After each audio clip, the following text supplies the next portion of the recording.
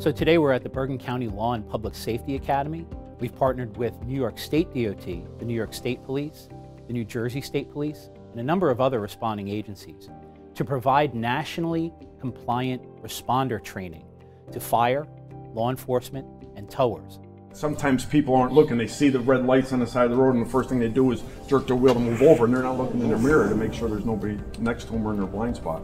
Our partners at New York State DOT approached us and wanted to work with us to make sure that our borders are treated in the same way. I can't stress enough how important it is that we get together with other states, with other agencies and other responders, such as at this joint TIM operation training that we're doing here in New Jersey. We're going to show you some practices, you're going to learn some things that you can do to make the scene a little bit safer. We have a 4-hour classroom schedule where we teach various pieces of traffic incident management. My answer is, you're the incident commander. Anybody that comes to that scene, if somebody stops their car to get out of their car to see what's going on in that accident, they belong to us now.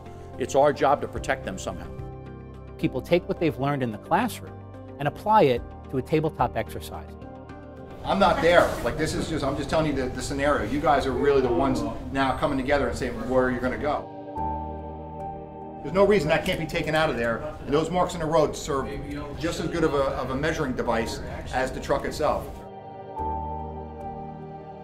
We'll have an outdoor activity where we've lined up vehicles from both New York State and New Jersey DOT to be able to show people the tools that we use on the highway to be able to get our roadways open safely and quickly.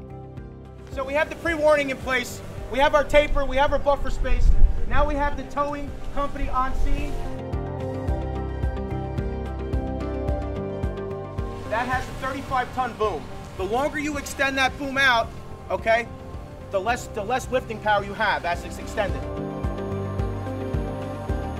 We want to make sure that we're working together to accomplish the same goal: safe and quick clearance, interoperable communications, and responder safety.